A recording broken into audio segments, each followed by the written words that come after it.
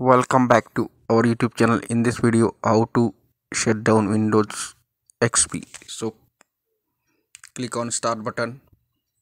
You get the programming list, and your right hand side select the shutdown option.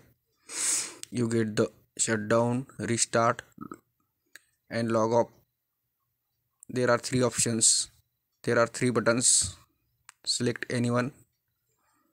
OK, cancel, help. You click on help. You get the information about what is meant by restart, log off, and shutdown. Then select any option you need to shut down. To select sit down and click on OK button. Then shut down your PC. You need to restart. To select restart and click on OK.